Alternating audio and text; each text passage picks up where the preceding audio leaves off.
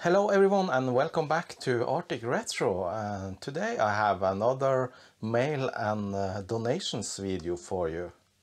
So in this episode I have something special and something small. It's a little for everyone.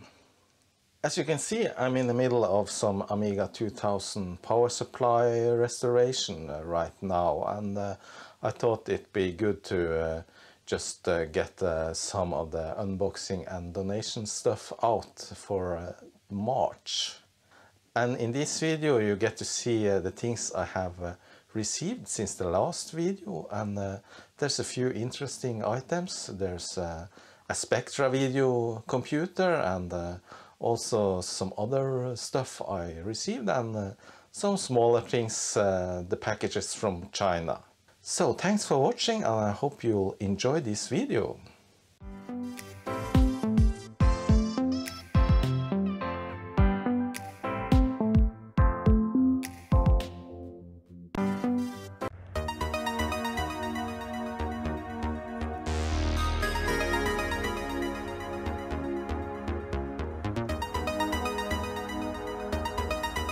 Another little package from China, and it says gift commercial sample. Printed. It's ticked for printed. Don't know what it is.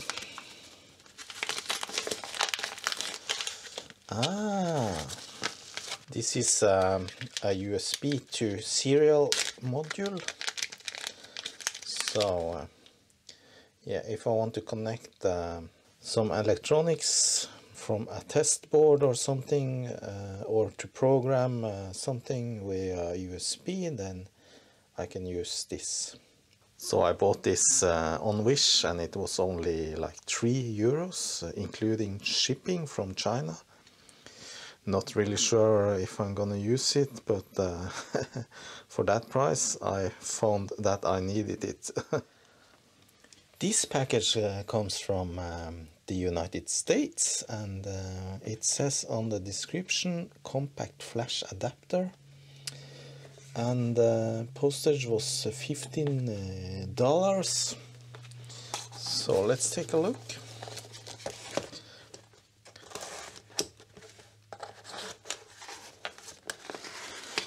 And this was sent to me from a guy I got contact with via one of my Patreons, actually. And what is it? Let's take a look.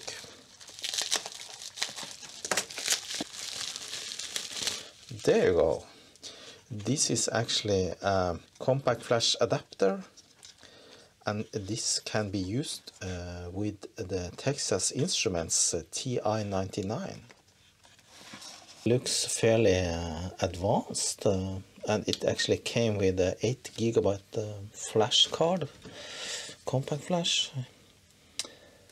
And this is actually called the Nano PEB, and PEB stands for Peripherals Extensions Box, which was a big box, extension box that you could connect to the TI-99 back in the day. I'm not able to test this right now because I don't have a working TI-99, but I have one that is due for servicing and testing later in another video, and this will come to use then. So I really don't know much about this adapter other than it's fairly advanced, and as you can see it's a Xilinx chip. Probably FPGA then, and it also got a WinBond EEPROM chip, so yeah, probably some code that runs on that one too. So this one in fact emulates up to 3 floppy drives and yeah, serial ports, and comes with some basic extensions as well, but I'll get more into detail about that when I actually gonna use this in later videos. So here's a couple of items that came from the UK, and I know what this is. It's for my ZX Spectrum. So let's take a look.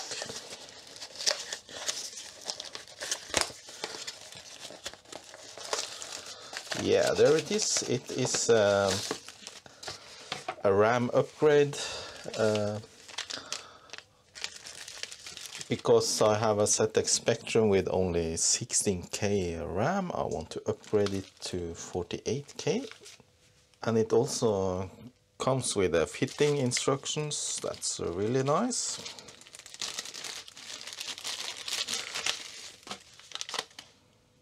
And even some solder. And here's the receipt. I ordered one RAM upgrade kit and also the necessary logic ICs that you need in order for this RAM upgrade kit to work. I got it from Retroleum and the total was 22 pounds. And the next item is this envelope. Says please do not bend, and yeah, it's related. It's for the Spectrum as well, because yeah, the keyboard is a little bit bad, so I just ordered the new keyboard membrane.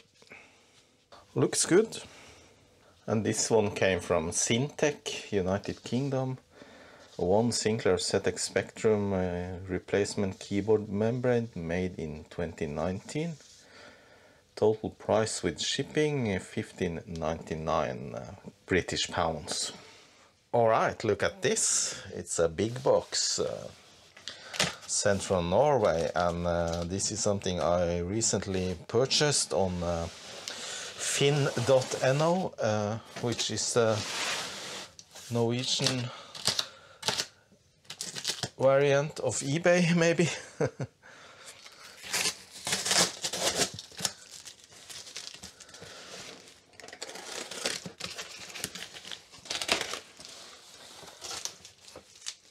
So let's see.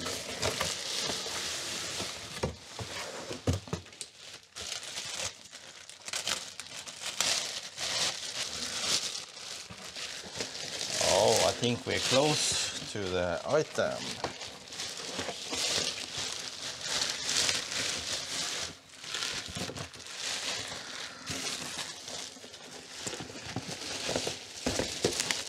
All right.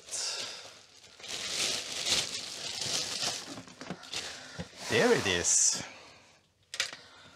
A couple of old magazines and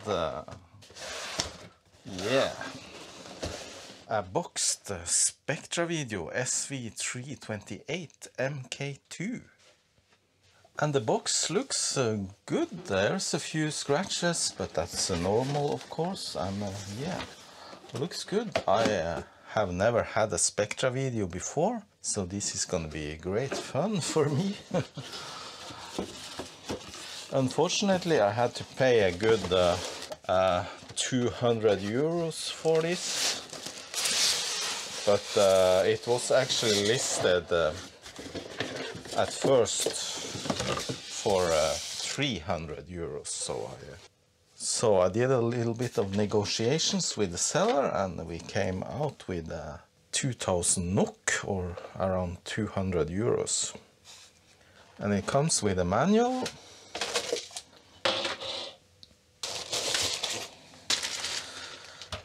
There it is.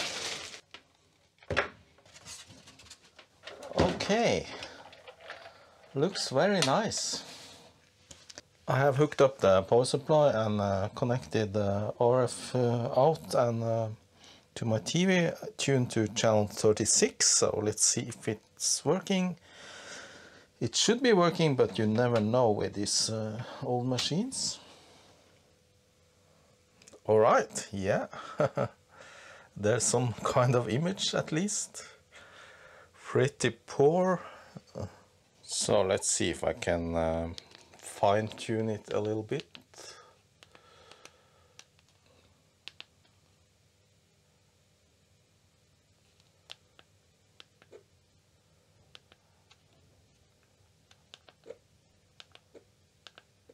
Yeah, that looks much better. But still a crappy image. Alright, it is working. Auto.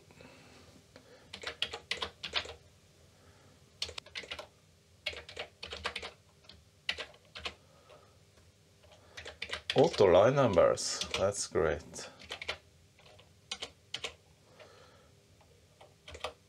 Alright, my first program ever on a Spectravideo. Alright, a great machine. I'm gonna feature this in a later video, so I'm not gonna spoil anything now. So I'm just grateful that it's working, and for now it's gonna go to my shelf. Here is a little package from England, UK, delivered by Royal Mail, and it's declared as a floppy drive adapter. Then it probably is a floppy drive adapter.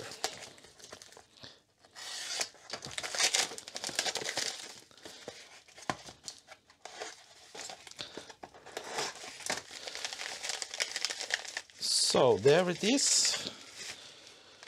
Floppy drive adapter times 2. But what kind of floppy drive adapter is it? Well, let's open one of them.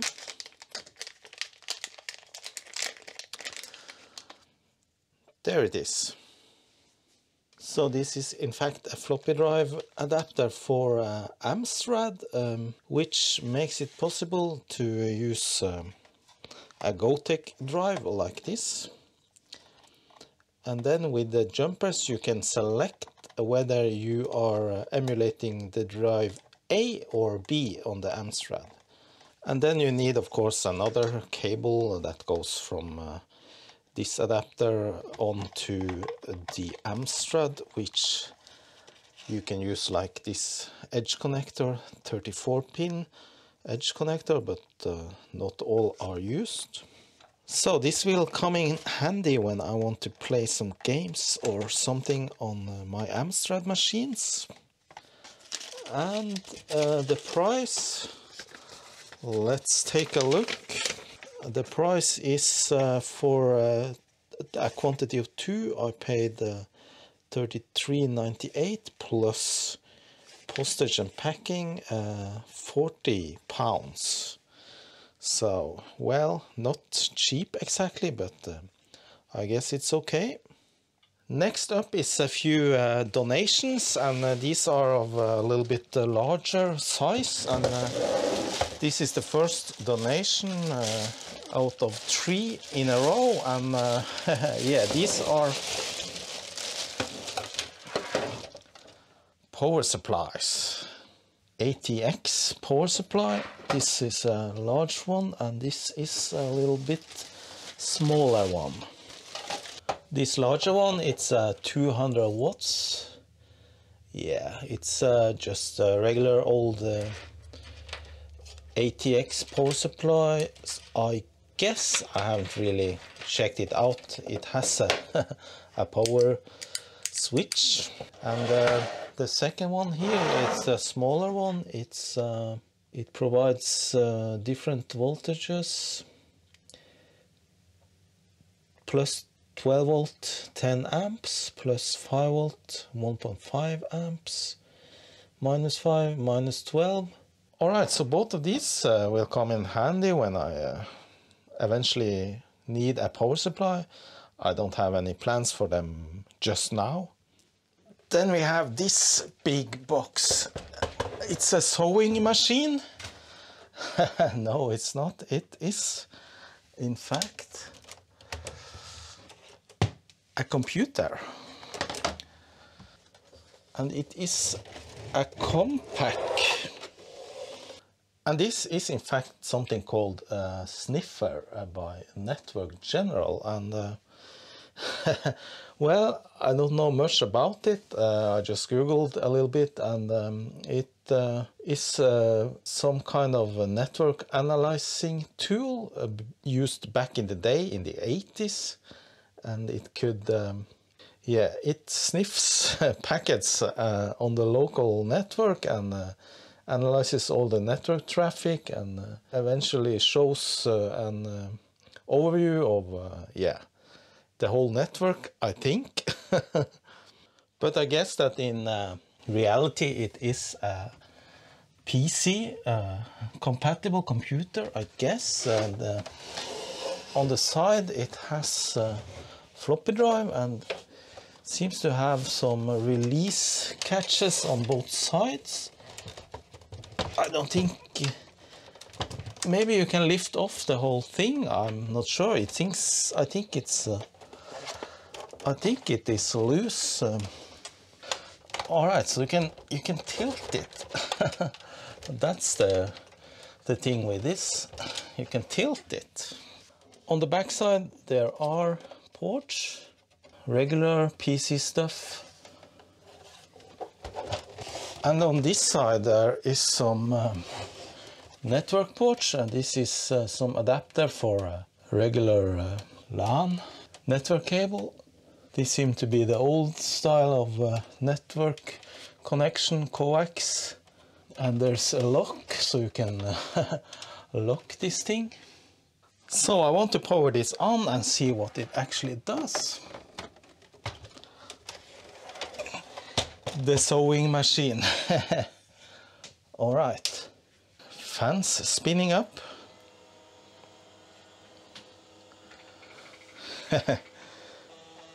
8 megabytes of RAM.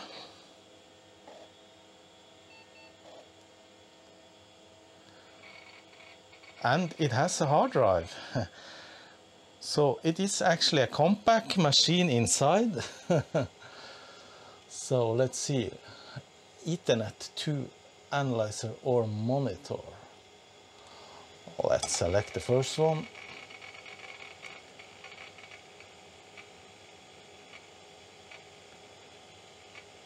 Loading the Ethernet sniffer. Well, I haven't connected any network, so I guess it's not functioning, but let's select demo Ethernet monitor.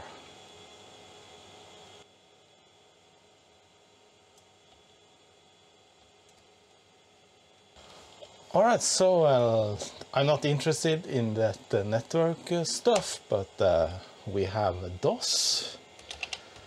So that means we can play with this machine.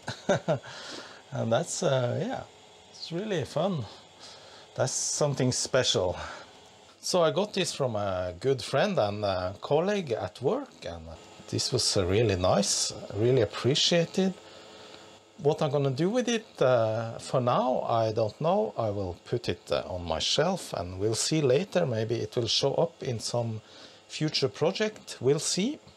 The next item is this one. It's obviously a PC bag in leather, and this one was also donated by my colleague Geir Arne, and yeah, it says Ultrasparc driven, and I don't know much about this machine, but it is in fact Naturetech laptop that runs on a Ultrasparc 2 processor, I think. An Ultrasparc is a CPU that was developed by Sun Microsystems back in the day, and this was really powerful at that time. As you can see, it looks very nice. It, yeah, very clean and no damages or anything. So this is a great donation. Thanks a lot. So I'm not really sure about the exact name and specification for this machine, other than it runs Sun Solaris operating system. And yeah, also in the bag is a mouse and a power supply. So let's try and hook it up. Obviously the battery is drained a long time ago. So I'm gonna connect it to power and see if it comes to life. Yeah, it lights at least. It has two network ports, and backside has even two USB ports. I guess this is there's VGA serial port and a firewire. And this is maybe for an external keyboard. sound or microphone.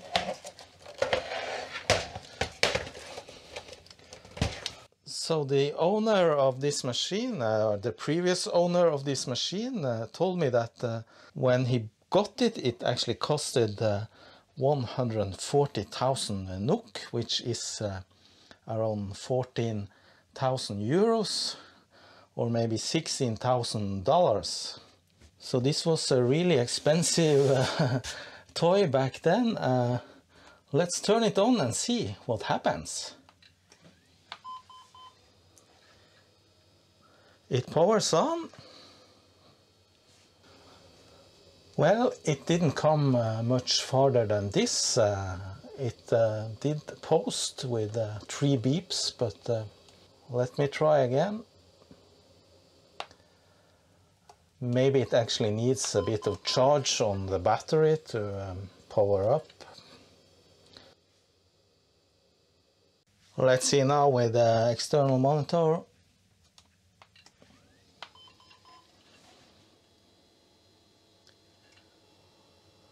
Nope, seems to be dead. Alright, that's a bummer, but then maybe it's fixable. Maybe that's gonna be another project sometime later. Might be anything. Maybe there's a dreaded battery inside that has leaked. You never know. And here's the mouse that came with it. Sun Microsystems. Next up is this little package. Well, not that little actually, but this one was sent from Per Christian, and he is actually another retro computer collector and tinkerer like me. And what he has sent me is some PC related stuff. And I actually bought a few items from him, and also I have taken a little assignment from him. He sent me a couple of things that I'm gonna take a look at and maybe try to fix.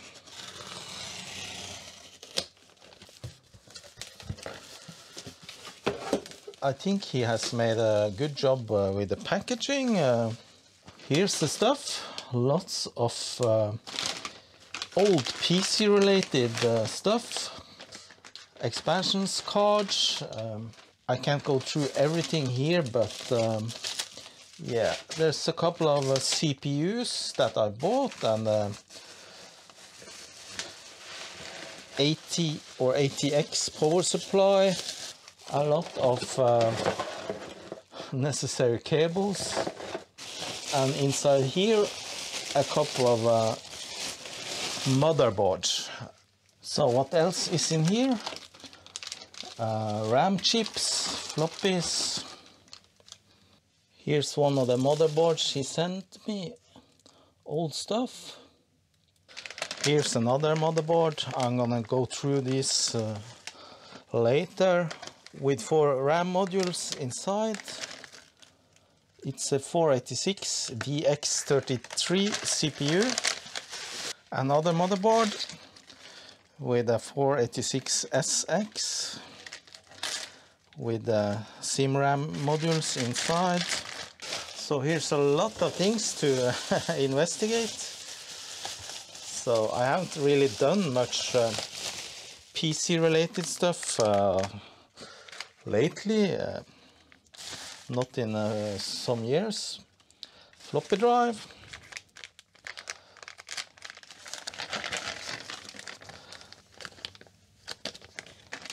I'm not really sure what all of this is. He has written about everything to me, so I have it written down. This is a hard drive, 130 megabytes. Woohoo! IDE. So that was a big package, lots of stuff. I have to go through it later, but for now it's gonna be stored away a little while until it's time arrives that I'm gonna use my time on this. Another China package, which I don't know what is, so let's just cut it open. Ooh, HDMI video capture. Yeah, I ordered this one. It costs almost nothing, but probably just crap quality, but I'm gonna test it. So you need to put this into a computer and then you can capture HDMI signal. And of course a minimal amount of documentation. So I guess it just turns up as a capture device in Windows or anything. Here's the English user manual. This package also came from China, and it says gift, and that's a little bit deceiving because I paid for it on eBay. So let's see what's inside.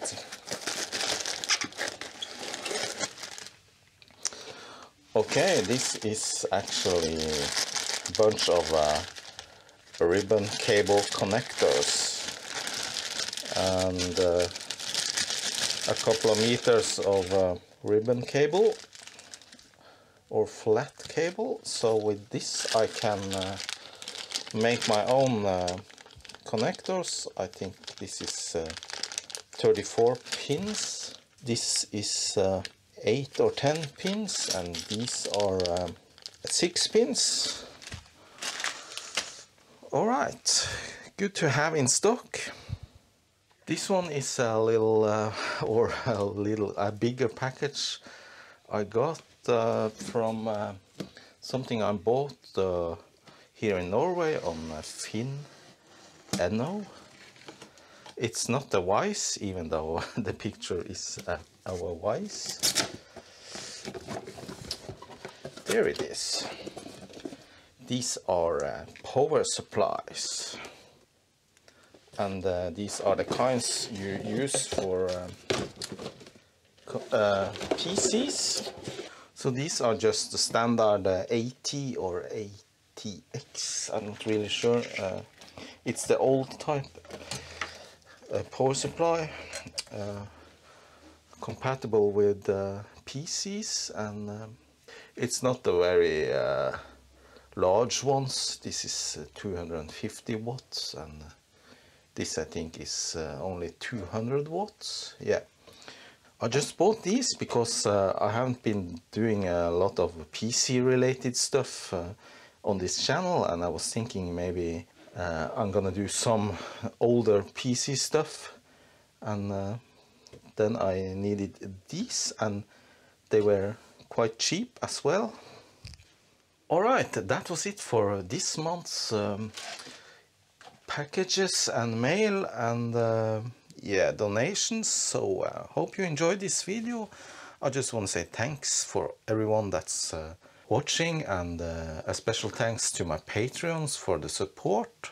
Please comment and press the like and the subscribe button if you want to see more. It really helps the channel, and I will appreciate it. So that's it for this time. Thanks. Bye bye.